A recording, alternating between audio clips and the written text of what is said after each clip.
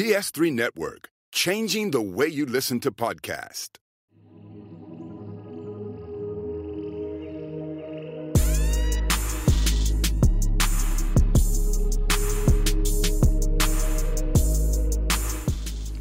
My name is Al High, and you are tuned into Casual Highlights, the podcast, part of the BS3 Network.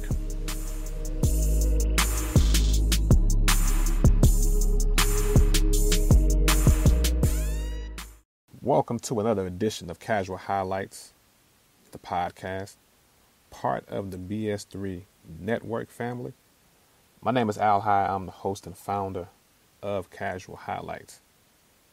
And today, this segment of the E-Mall Rock Chalk Jayhawk moment, I want to take you back to Sunday, February 25th, 2024.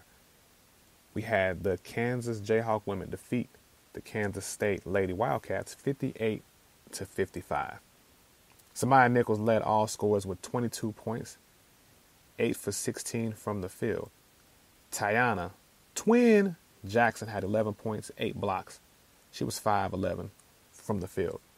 Now, Holly Kersinger, I messed her name up, Holly K, or Holly Berry, we can call her, 10.7 rebounds. For Kansas State, Ayoka Lee had 14 points, 11 rebounds, double-double, but just shot 7 for 21 from the field. Terrence Sides had 11 points. Now, that's just the stats, the basic stats of what was happening in the game. There were some things that I noticed at the game. I was there. I was doing media work. I was a photographer, videographer for this particular game. Number one, it was very warm outside. It was doggone near 70 degrees. So inside Allen Fieldhouse made it hotter because for an in-state game, the K-State faithful travels well. Then you have the KU fans that were there.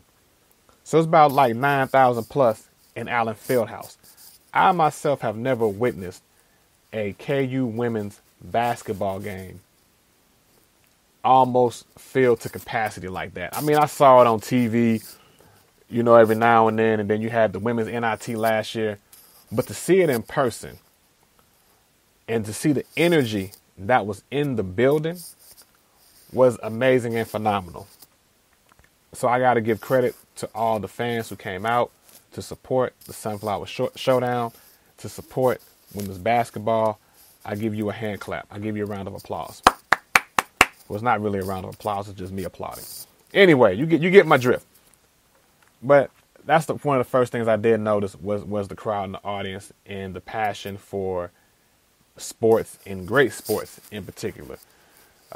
Kansas State right now is third place in the Big 12. KU is sitting at the 7th spot, and they've won 6 of their last 7 games. So for this to take place, man, it has been phenomenal, and we saw a great basketball game. And I think the big matchup a lot of people were looking at was the bigs between Tiana Jackson and Ayoka Lee. I will say this, at the beginning of the game, Twin got into foul trouble. That's Tiana. She did get into foul trouble early. So KU Coach Bryant, he had to rely on, I call it the sparks of the game. He had to rely on Paris Gaines. He had to rely on Diana Pop. They call her Pop. I don't want to mess her name up, number 14. So we just going to call her Pop right now. Skylar Gill. Now, the bench only scored 6 points, but sometimes just the other people's presence in the game, you may not have to score, but just the body on the floor and be a presence to deter the best players on the floor, it helps out. It helps out in the long run. And so just those 3 players, Pop, Paris Gaines, Skylar Gill, those players in the game, while Twin was in foul trouble, really helped out in the first half. It really did. They didn't, K-State didn't have, 7 for 21 from the field for Ayoka Lee. I mean, only a double 14-11.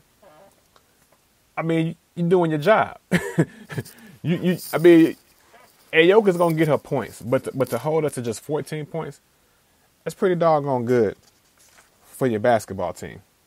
Another thing that I did notice in the game was the amount of fouls that was committed. The foul count was 11. K-State had 11 fouls. KU had 9 fouls. So this literally was a defensive-sided game, defensive-minded. The largest lead by KU was 11 in the first quarter. The largest lead by K-State was 7. That was in the third quarter. So we got to give credit to where credit is due. This is a rivalry game. This is supposed to be close. This is supposed to be I'm coming in here, guns blazing. I'm laying it all on the line. This ain't about Oklahoma. This ain't about Texas. This ain't about Central Florida. This is not about Houston. No, this is about my neighbor down the street who, and they talk trash all during the year, Manhattan and Lawrence, who the better school, who the flagship school is. This is about bragging rights. This is about bragging rights. You know, the first game, KU lost by 9 points in Manhattan.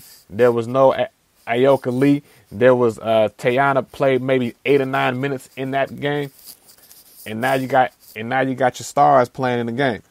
Also, another thing that I noticed in this particular game was the backcourt of Kansas State. Jalen Glenn was 0 of 3 from the field. Braylee Gwen was 3 for 4, but she only scored 7 points. Serena Sundell for K-State only had 2 points. So they pretty much, the Kansas State defense did its job and shut down the starting backcourt of Kansas State. Terrence Sides had 11 points, and she comes off the bench and chipped in. Sanchez had 6. Elza Mappin had 6. So the bench really kept Kansas State in the game. Coach Jeff, who coaches the Kansas State team, he discussed about, he ran different set play. He had different plays called for them, and they didn't execute. So it really was about who could execute the best, who could shut down who, and make adjustments. That's what basketball is about. Basketball is a game full of runs and adjustments. As we move forward into the season, as I'm recording this right now on a Wednesday,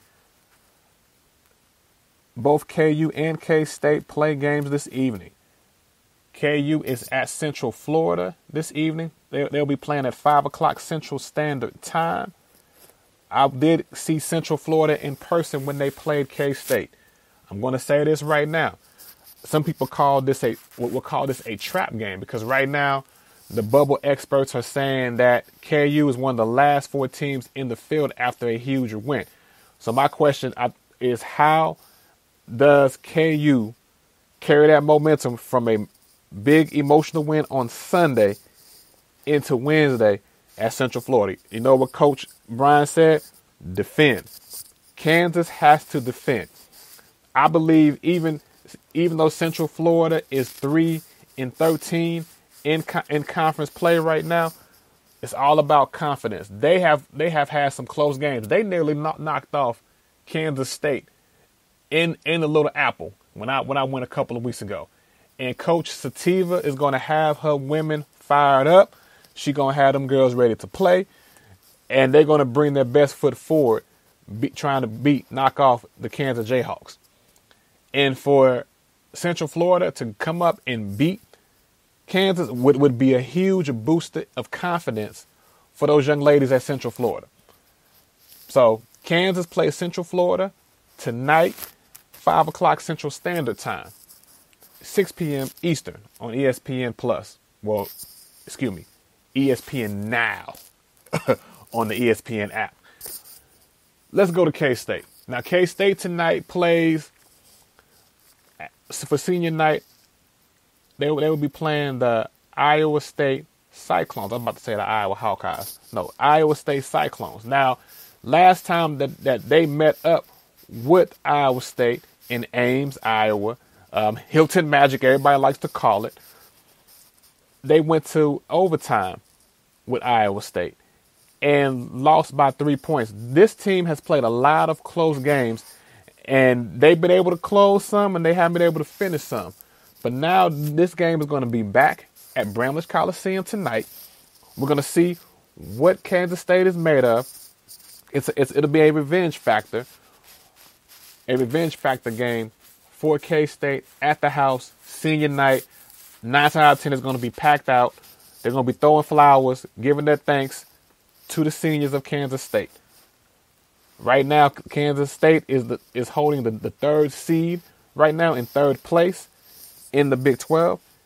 Kansas is the 7th seed. This is a great opportunity for both of these teams to move up a spot or two. Definitely for Kansas.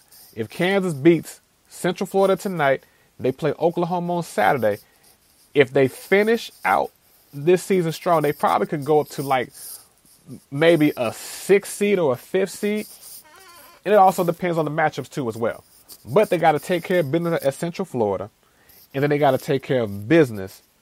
They got to take care of business first with Central Florida. Then we'll jump to Oklahoma. But Central Florida, like I said earlier, is no joke. As well as now, Kansas State has a chance too as well. Because Oklahoma and Texas are going to play each other. I think they play each other tonight or Saturday. Actually, it's going to be tonight. So there might be a possibility for Kansas State to move up into the standings as well. Also, Texas is possibly on the line, possibly for a number 1 seed in the NCAA tournament. So that's going to be huge for them as well. But hoping the ladies do well tonight. Both teams, I will be watching both games. I'm going to give you my thoughts and analysis after I watch those games on this segment, like I like to call the Rock Chalk E-Mall segment. I'm still trying to, I don't know if we're going to call it KUK State segment, but I like the E-Mall, which means every man a Wildcat in Rock Chalk Jayhawk. I think I'm leaning toward that. But anyway, enjoy the games. Look forward to talking to you more about women's basketball as we get down the stretch, getting ready for the Big 12 tournament. Till next time, this is Al High, part of the BS3 Network, host and founder of Casual Highlights. We'll see you soon. Peace. Thank you for listening to Casual Highlights Podcast. Like, share, and subscribe to the podcast. Also follow the platform on Instagram and YouTube at Casual Highlights. That's HYGHLIGHTS. Till next time, disrespect your senses.